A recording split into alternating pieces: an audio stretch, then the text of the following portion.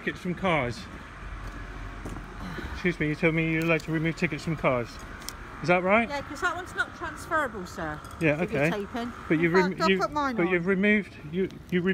the ticket from that car. Excuse me. That's the question. Are you allowed to remove tickets from cars? Excuse me. Are you allowed to remove tickets from cars? Very simple question. And I remind you. I tried to remind you that you are a public servant. You were lying to me. You were lying to me that you threw it in the bin. There's no bins here. Finally get my ticket back. And then you're telling me that you're allowed to remove from vehicles. I'm asking you a question. Are you not allowed to answer questions now? Yeah, I've got a gentleman here. His ticket had nearly run out and I was issuing a ticket on another car and he quickly ran down and put it on the outside of the car I was issuing.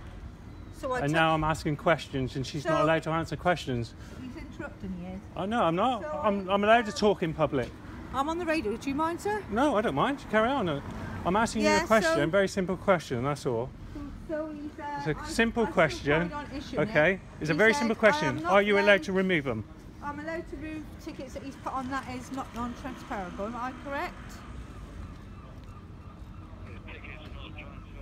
Yes, they're not transferable. Are you allowed to remove them? And are you allowed to lie to the members of the public? And yes, sir, I am allowed to take it off. Thank you very much, sir. Have a nice day. What's your number? P10. P10? Yeah. Okay, and are you allowed to remove tickets? Yes, you are. Yes. Are you allowed to lie to members of the public? Are you allowed to lie to members of the public?